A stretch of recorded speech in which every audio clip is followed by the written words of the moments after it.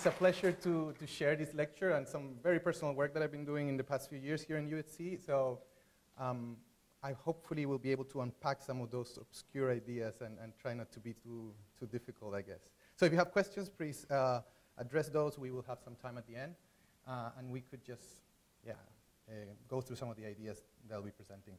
I'm going to be talking about 5 main points. And in order to address the title of the lecture, which is Exponential Design Strategies, I want to go through 5 points. The first one being an idea of design resistance. I'm currently working on a book called The Blind Spot Initiative that will be published by Ebolo by the end of the year. And this was a project that started as a Kickstarter that I did with Jason King and Biana Bogosian from here in USC. And we basically started thinking of how can we basically do an exhibition and a publication that would criticize the competition model, right? Something that we're very familiar as architects. And I was very kind of troubled by the competition model in the sense of the amount of unpaid labor and certain kind of, I would say, unethical practices that surround such a notion, right? The idea that it promotes secrecy among peers, it devaluates the work of designers, and I was really thinking of how designers could actually find alternative modes of practice. The Kickstarter was our own entrepreneurial approach to create new work, to offer the knowledge of that new work, and basically try to put an exhibition and a publication with that. I was very inspired in my research to look at the work of Trevor Schultz, who describes the problems of crowdsourcing and digital labor today. He is denouncing websites like 99 Designs. This is a crowdsourcing website that allows anybody to invent a new competition. As he presented, as an example in his book, if you have $300, right, you would be able to offer an icon, like a commission for over 200,000 designers that are already registered in the site. And you will get one winner, and you would basically not pay all the other people that work for free. $180 of that 300 that you put in will go to the winner, and 120 would actually go for the platform that is hosting this. So there's a lot of waste labor in this model. And this has kind of given rise to what we call today non-speculative work. There's a movement criticizing how this speculative work, it's really devaluating the work of designers. He's also criticizing something like the Amazon Mechanical Turk. If you're not familiar with this, Amazon has a platform where anonymous clients create anonymous jobs that anonymous workers would actually perform. So what you're getting is very, very low pay rates, and somehow you're starting to destroy many of the labor struggles that we've had over the past many years. As Schultz presented, ideas of the Mechanical Turk are today not taking consideration things like the 8-hour workday, paid vacations, health insurance, and child labor, things that actually do happen within such platforms. So he's questioning how the internet is allowing for all these practices, unethical practices, to take place. Daniel Dendra, an architect more closer to our side, he makes a similar analysis to what happens with architectural competitions, right? In 2002, this is a TED Talk that he presents some of the metrics and the analysis that he's giving. You had the Museum of Cairo competition where you had over 1,500 submissions. He calculates that if you have 3 architects working for a month, you would end up with like 4,600 people per month of work, and that's equivalent to the work of 10 architects' lifetime, right?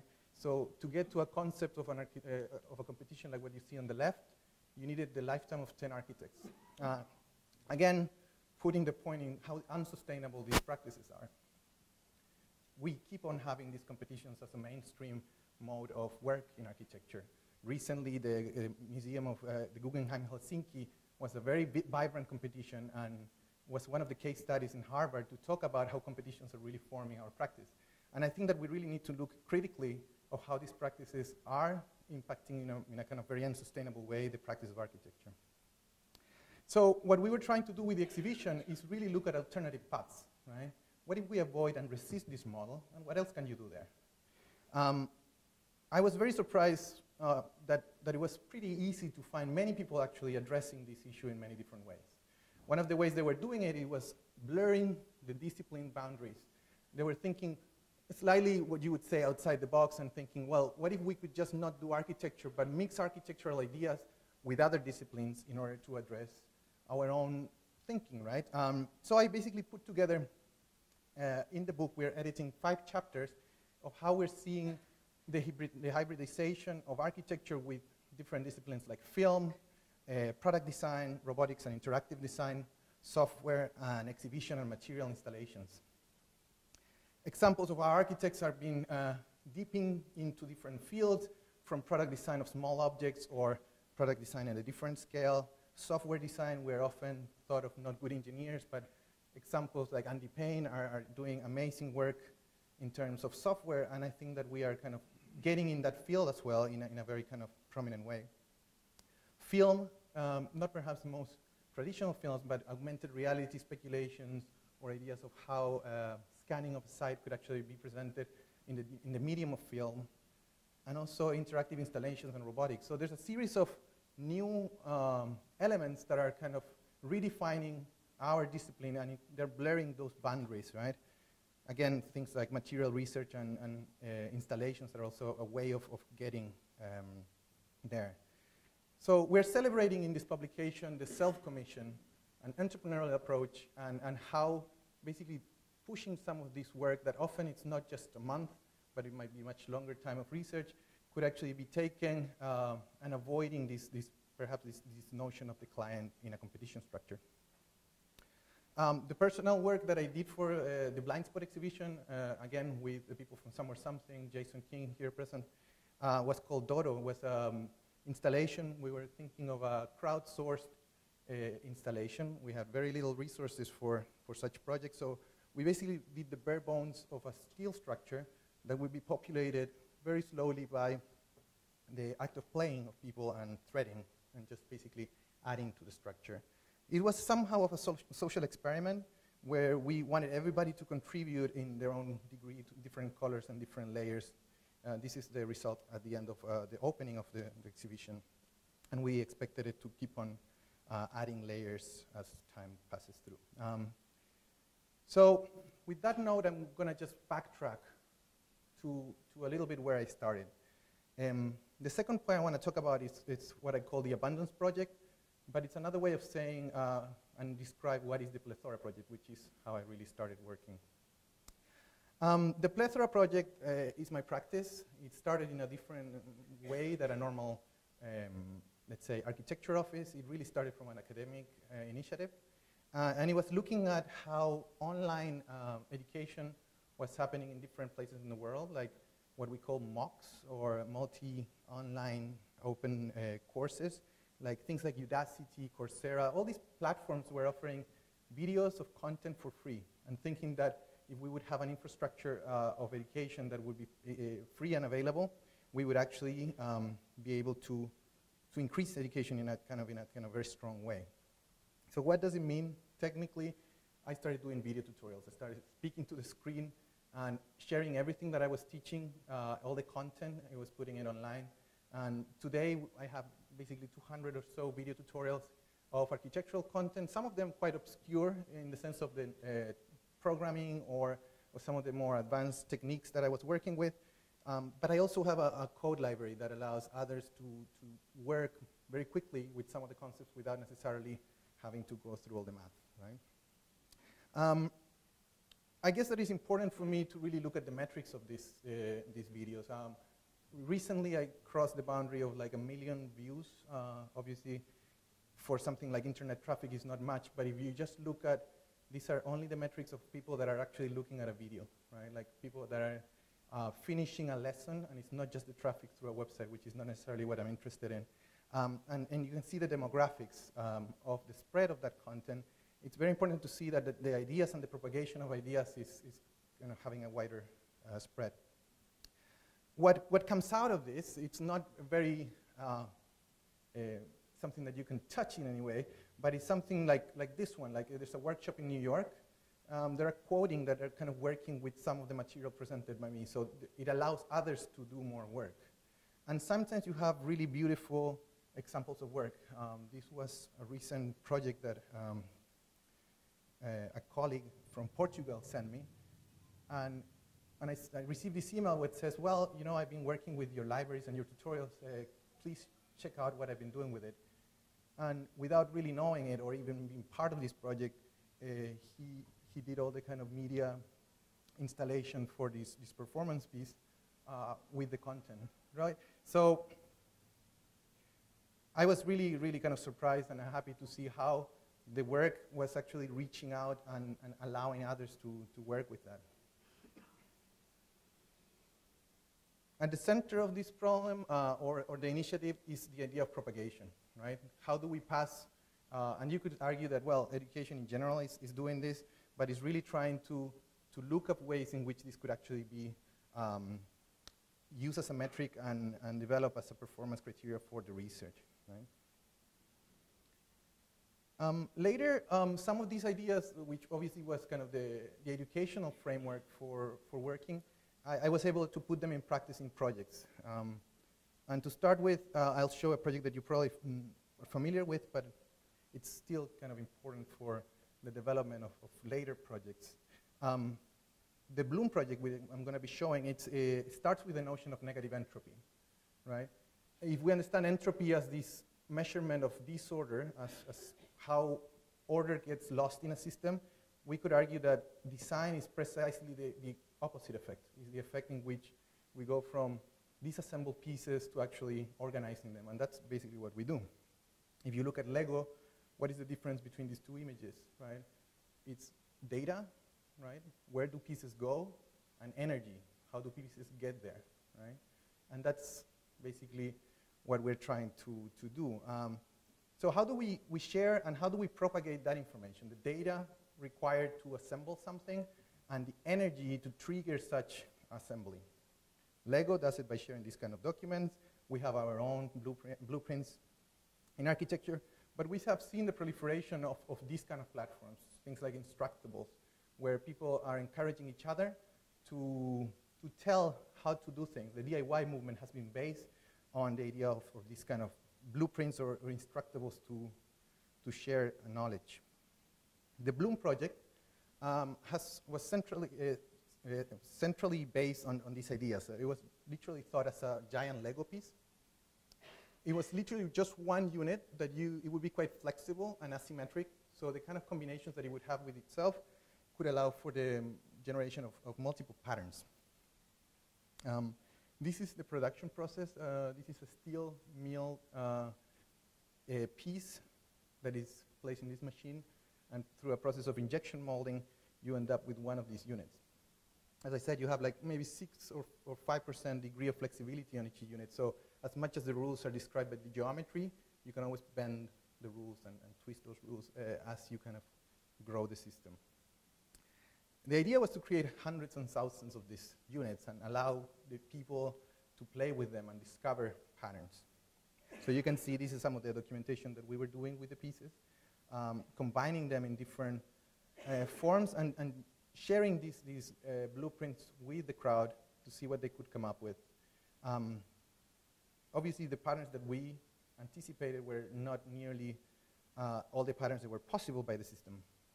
So we were planning to really show this project in different places in London for the London Olympics, which was the commission we had for the project. And every time it would be presented, it would be different, and hopefully it would be organically changing by the act of playing. So you can see how we are presenting it to the crowd, often idealizing what people would do with it, and thinking that once we open it up, we would start seeing, yeah, this kind of transformation. What really happened is that initially it was something that people thought it wasn't able, you couldn't touch it, that you would have to, it was just a sculpture. But once they realized that they could actually play with it, they would start creating all sorts of different things. For the most part, it was more successful when people could start from scratch. Like, they really didn't want to engage in the large installation, and I think that there's something to be said that when a system is closed and it doesn't really allow for any kind of change, people feel a bit maybe challenged, and they rather kind of start something small from scratch. And that's what people started doing, especially kids that would come day after day to really play with the project. And you can see here that the project is quite difficult to make something stable. It was within the interest of the project not to make it too easy so that you would actually be challenged to create larger structures and work with others. So obviously we've seen people twisting the rules and breaking what we were expecting from the project, being a very architectural project, into different directions, right? Like people doing all sorts of things. But we were documenting this, and it was very exciting to see that people would really push the creativity and what you could do with it, finding examples of possibilities. But then people would actually maybe work with it at night and leave behind something like a creation, something like a sandcastle that it stayed there, and it was a token of participation. It would be like an example of something that someone did and was left for us, the designers, that would come the next day, clean a little bit the site, but most of the time we would leave and document some of these pieces that were just somehow, they would take quite a bit of time to play. You've probably seen it here in USC, so you know how it works. So Bloom Today, we've been showing this project in several exhibitions, in France, in other places in the world, here in USC as well. If you didn't have the chance, I have a few opportunities to show you the project later on as well in different formats. And in Australia, I mean, in China as well, we had an exhibition. But it's interesting to see that every time that we present the project, people, depending on the context and depending on the interest, they go in different ways and it takes different shapes. One of the other lines of work we've been doing with the project is that of education.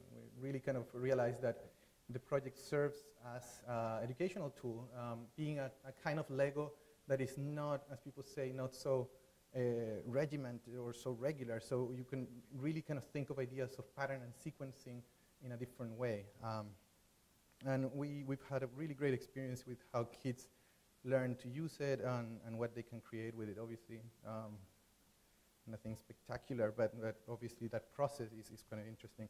And until today, we have been developing this baby version or this mini version of Bloom, which I'm happy to announce that we just got the packaging and some of the pieces. I brought some with me if anybody's interested. But we are basically taking it into the market. It's been a long process to make a product out of it, a product that could actually be used in many different contexts. So we're talking with different museums to put it in stores, and if you're interested, you can certainly acquire it. So this project was a cornerstone to think of design as play.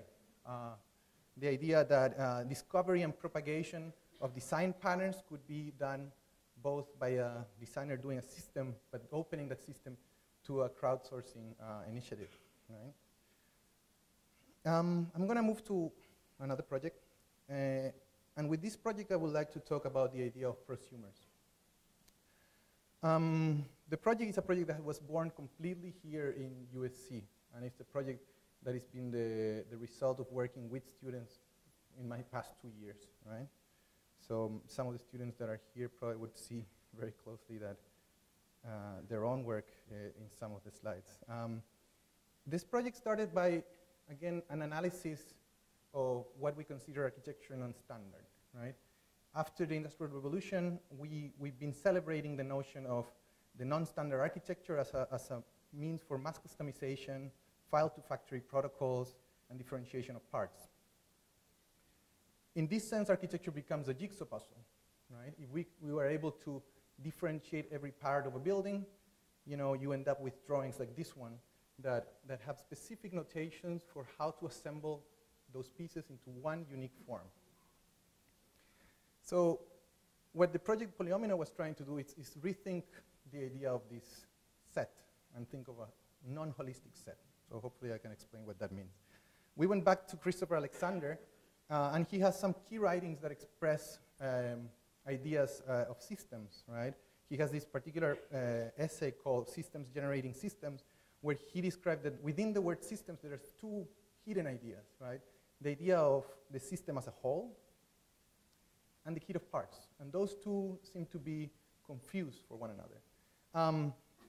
His own work was the development of both, the development of kits of parts that would yield wholes and those patterns as holistic systems. What we're trying to do within the Polyomino agenda is to really rethink the notion of an open set as a set of parts and leaving the creation of patterns to a crowd or a player in this case. So we've seen this strategy being popularized by games and toys today. You have things like Little Bits, which are kind of these electric Legos that allow you to build circuits, or these modular robots that you can combine in different ways, where you can share some of the patterns that you have, but the open set would allow a kid to really speculate with what you could do. But all these ideas really were pioneered in the 60s. The Brown Electron kit, I would say it's one of the key references. It was a project that was presented as an electric domino that would allow kids to combine pieces to think of an electric circuit, right? All the pieces are magnetic, and they're sharing, they pass electricity among each other. So you could actually create a functioning radio just by combining these pieces and these bits one by one. So this is the way the Brown Electron was presented, right? You have a box with all the kit of parts, but there's no final solution. There's kind of a series of possible solutions, or assemblies, or patterns, right? But it's not a jigsaw puzzle. And I would like to contrast these two ideas, the idea that a closed set will always converge to one solution, and perhaps what we were trying to do is to open and think of these open sets as a room for innovation. So Polyomino, with the subtitle, Reconsidering Serial Repetition with Combinatorics, comes of the notion that polyomino is a series of square units arranged in a molecule, right? You might be familiar with this from Tetris. Tetris was popularized the idea of a polyomino where you would stack and combine these units in different ways. The central idea behind a polyomino is that you're working with the combinations of a finite set of units, right? You're not thinking of infinite variation. You're not thinking of parametrics. So I always make that distinction. We do not work with parametrics. The parametrics is a kind of mathematics that is very different from the combinatorics. And when you think of games, you think of crowdsourcing. Combinatorial strategies seem to be far more interesting and more powerful for design. And this is something that we could discuss later, I guess. I was very pleased to hear that there was an experimental biennale happening in the Czech Republic, in Prague, and they were interested on showing some of the work that we are doing with students in Polyomino. So in order to kind of go deeper into this project, I would like to share a video with you that I'll be showing in Prague next week, actually.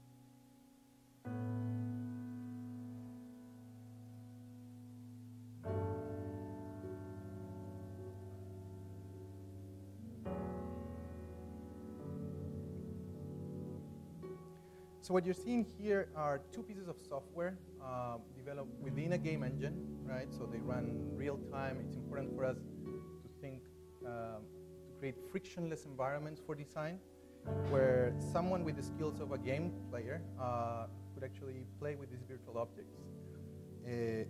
We are working with VR sets to really connect a virtual experience to a physical one.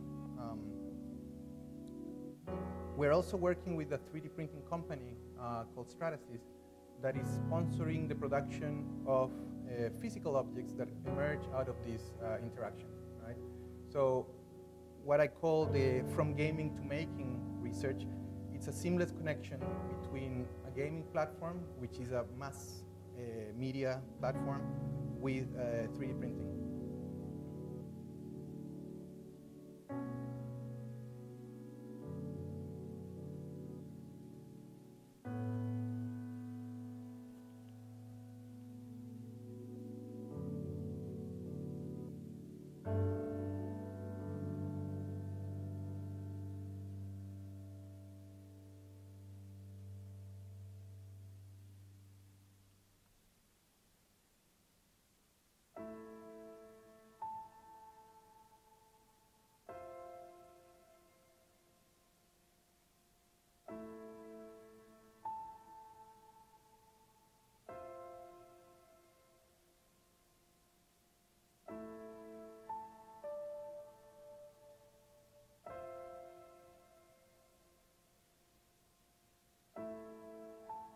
So what you can see here as well is that, as I said, there's two pieces of software. One of them is this black and white model, where the player can actually export and print directly a full assembly. We're thinking that the virtual environment is a place to quickly iterate over design ideas and patterns.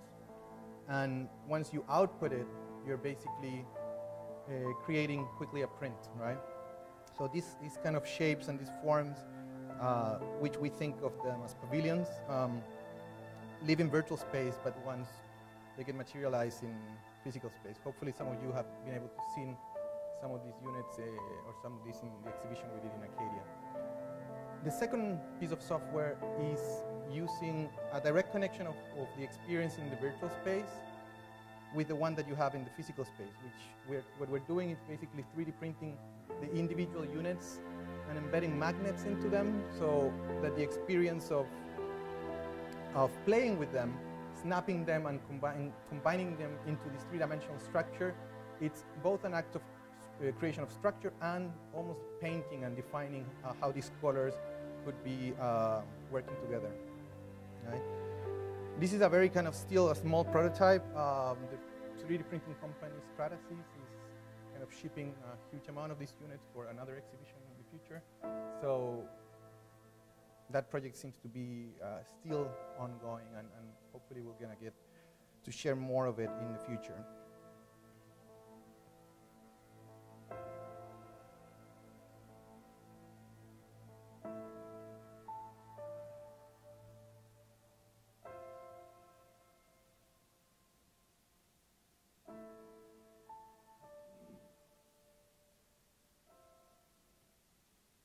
So as I said, we've been working with these two companies, the gaming platform and Stratasys, and thanks to both of those that have enabled exhibitions, and really it's difficult to think that this research would be possible without USC and the studio, but also these companies that are enabling some of this printing. Otherwise, we would just obviously stay only maybe in virtual space. How we start doing this work, we start looking at Domino, right? At how units embed data, a drawing that would represent the connectivity among units, and things like space packing, right? What kind of geometries work in a three-dimensional structure?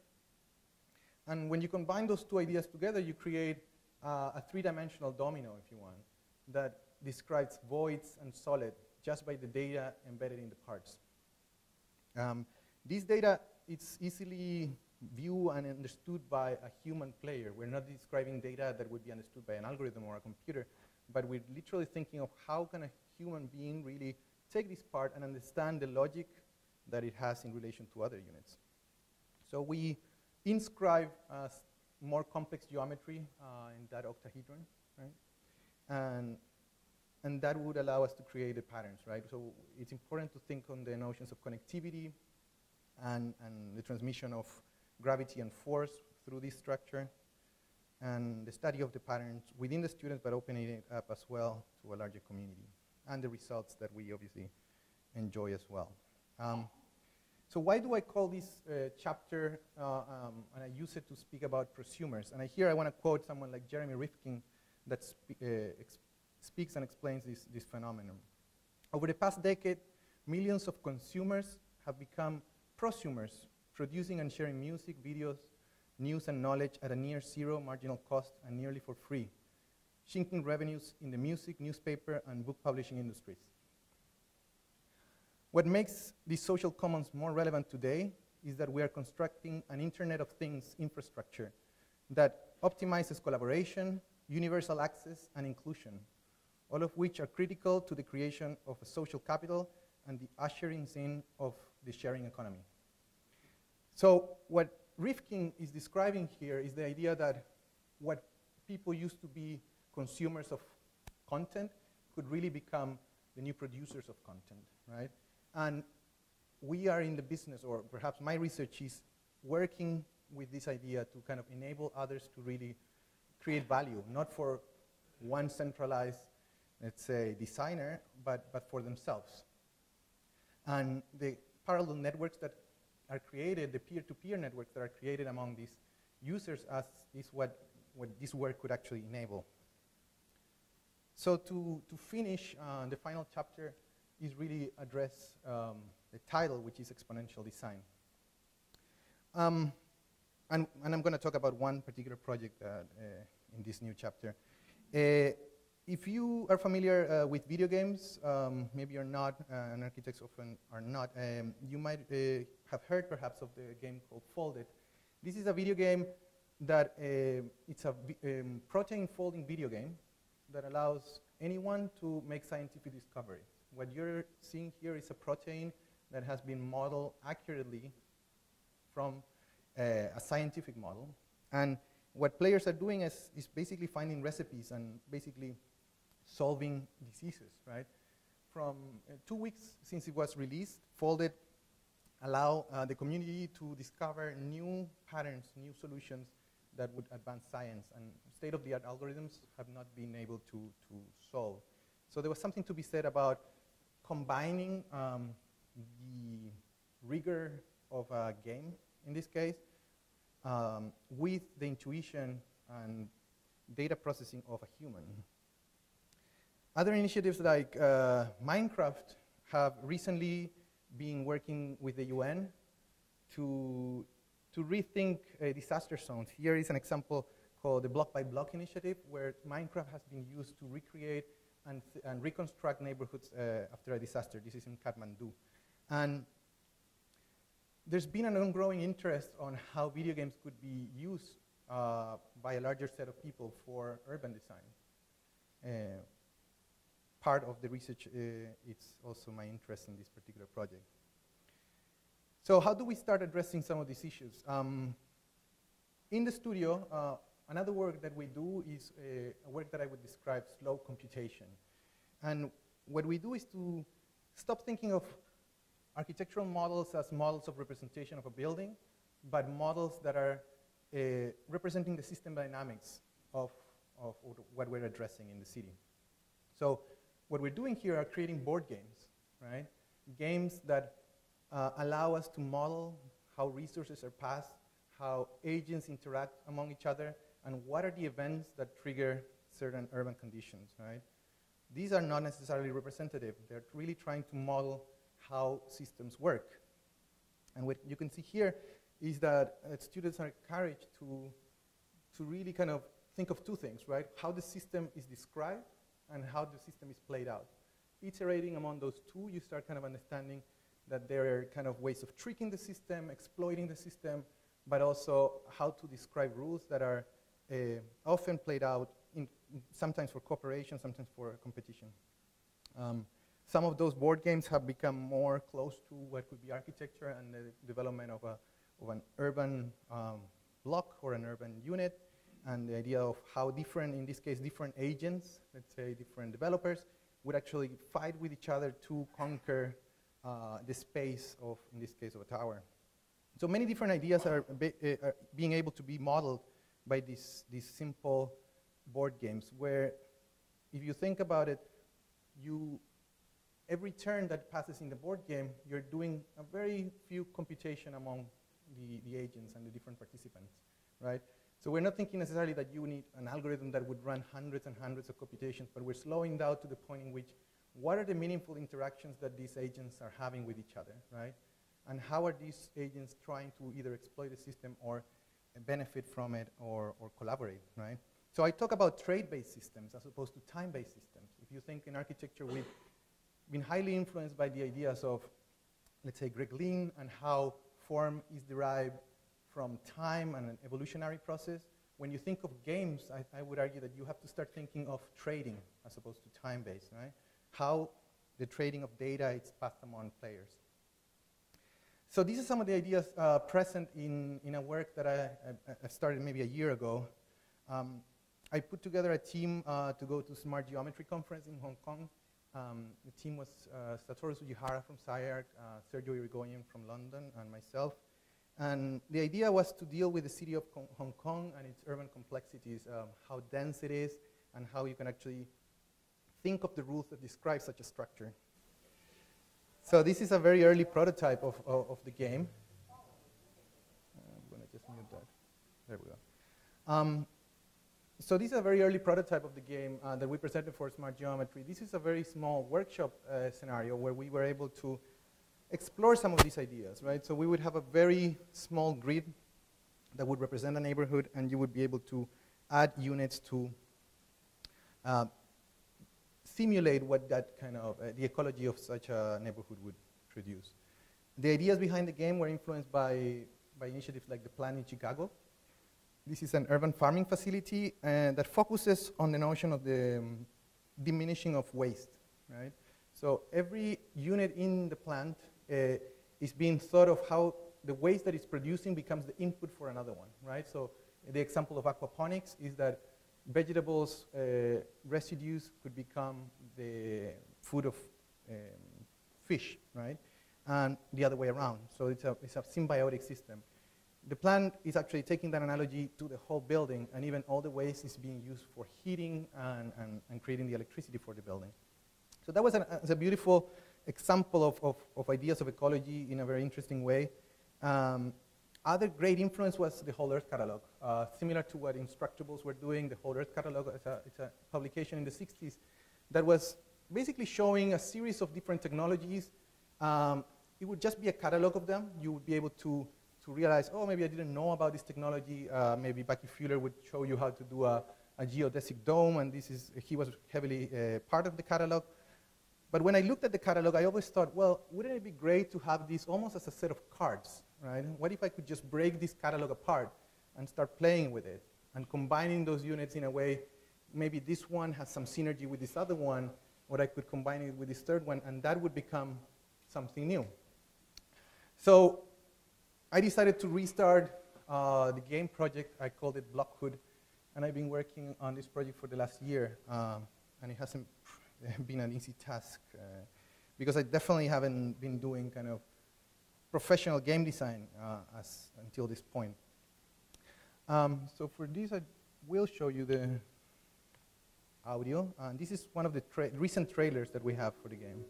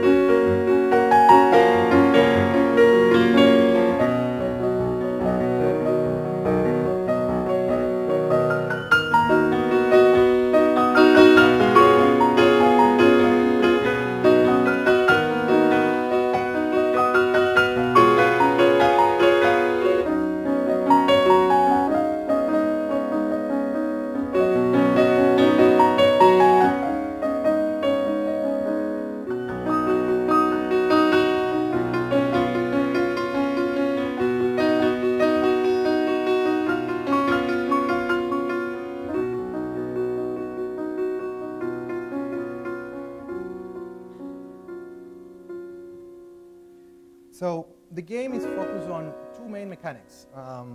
Those are the ones from ecology and entropy, right? So ecology, what do I mean by that, is every unit, it's producing a resource. We have a large number of resources that you can create. So something like a solar panel would actually create electricity, but something like an apartment block would need that resource to produce its own set of resources, right? So there's an interdependent web of how these resources are passed among the units, right? If a unit doesn't have enough resources to produce its own resources, then that unit will start decaying. So that's where entropy comes in. What happens if a unit starts decaying? It slowly starts losing its properties. It starts getting abandoned to the point it would actually gets destroyed. You are somehow surviving a notion of abandonment, right? So this is what happens if you don't care about ecology in the game. This is kind of the end game condition where you lose, basically, the game over screen, perhaps. But you can always kind of go back and start thinking, well, if I didn't do so well that time, maybe I can try again, and start addressing some of these issues in a maybe more thoughtful way. Units also describe adjacencies with each other, right? So some units would actually be positive. You have, let's say, public space or green areas closer to apartments. Those would actually be positive, so it would boost production. But then you can also have poisons, right? Like how a unit could actually be negative with another, and you want to avoid or keep distances, right? So the placement of units is important in that sense as well. The notion of currencies or game currencies and resources is something that we been fleshed out quite a lot. If you look at games like SimCity, most of the kind of current city building games have very broad categories of money, water, electricity, and those are the resources that a city uses. I thought of a game that could be really scalable and that could be really very granular in the sense of the use of resources. So if you want to think of a winery, right, you might be thinking of how grapes become a resource, what is the fermentation time, and that could be modeled into the units, and those are kind of passing a series of very, very specific resources to create a small ecology among those. And you don't have to be thinking in broad terms of food, energy, and water as being the main one. So there's a lot of depth that you can actually have by having very, very precise currencies. And you can also speculate, what if we would have a currency that we currently don't have, right? What if we would have some sort of eco points for something else? Or there's different things that the engine would allow you to think of, and how would that affect the system? So there's interesting ideas that have come out from the process of developing this game. So this is kind of how the game is presented to a player. You can see this kind of floating island, which is a partial view of a city. It's a small neighborhood. But the player at all times can actually switch and see some of the data. This is in green, you're seeing units that are actually producing. So they're kind of satisfying their input data. And the units that are not, right? So which units are actually having problems. The units that are having problems will show you also their decay data, right? How much resilience is left for them to ultimately be destroyed and abandoned, right? So the player can actually see that data as well. So those are the two main mechanics.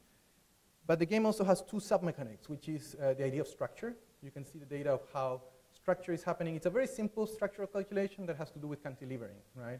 So if you cantilever 1 or 2 times, that unit cannot hold anymore, right? You need to create support for that. And you can see here in white, the units that are kind of at its maximum, or its peak they cannot resist any further aggregation, while the blue ones are really strong ones and holding up the structure.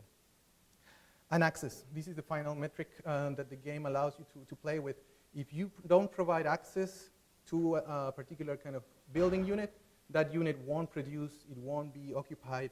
It's a series of implications. So you want to be making sure that there's enough connectivity and circulation. And these are 4 of the main data modes that the game is allowing currently, but we're also thinking of other metrics that could be influenced, like orientation and some impact and so on. As the game has been described or compared to things like Sim Tower, back in the day, the creator of SimCity, Will Wright, did a beautiful game called Sim Tower. But the game, Blockhood, really doesn't imply that you're building a tower. It's really allowing you to think of a neighborhood in any direction, right? And I would argue that the notion of ecology is perhaps more interesting and more relevant than the tower itself. But you can definitely do the tower. Here we have an image of a night view, because the game is also taking in consideration a season and a day-night cycle, right? The production of units changes as it changes at different seasons, and you have to start using a smart notion of how these kind of resources are produced during time, understanding the life cycle of a building. So here I confront some of the ideas of this partial emergent urbanism that could come out from the interaction of parts versus what would be a holistic notion of a city and the notion of a master plan.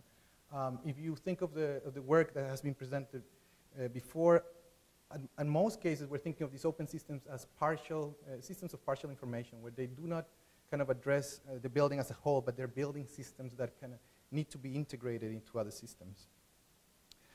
Just as a kind of a maybe side note, where we are with this game currently, we launched a green light campaign. If you don't know what that is, Steam is one of the biggest, if not the biggest, game platform for PC games. And we're basically preparing a 2-month campaign to actually get enough votes to actually be able to sell the game and put it in the market in the interest of really addressing a large community. The game wouldn't be so interesting if we don't have a community really playing and giving us feedback of what they can do with the game. We were very surprised that within 6 days of starting this campaign, we got the green light. We actually got enough votes and enough commitment from people to develop that community, and there was an interest of what the game was offering. So we were very happy with that. And a game often gets a 40% approval. We were over 75. So that allows us to really launch the game by the end of the year. So what is this idea of exponential design? We saw this diagram before with the Plethora project and how the work, one seed of work can really enable someone else to start replicating and adding layers and not only learning, but taking the work forward. I think that idea could actually be done recursively, right? It could be done over and over, and it would actually branch out. The impact that we can have with initiatives that are inclusive and open could be, as I think of it, exponential. And I want to end with a final short chapter that I'm describing flavor. And I think that you could be thinking, well, isn't there a double standard here among your criticism towards competitions at the beginning, but then using crowdsourcing as your main ideas for all your projects, right? And I think that as Scholz is presenting it, I would like to read this quote. Today, communications is made of a social production facilitated by new capitalist imperatives, and it has become increasingly difficult to distinguish between play, consumption, production, life and work, labor, and non-labor. The idea of labor and the concentration of capital, that something like the competition model is something that we should challenge. And if we consider these practices to be unethical, I consider that we are called to actually design new platforms that actually could do something different. Within my work, I believe that there's a strong interest to kind of question. Not all the questions have been figured out, but there's an interest of designing platforms that would empower others as opposed to create, as I said, concentration of capital and just benefit these uber millionaires in Silicon Valley. So with that, thank you.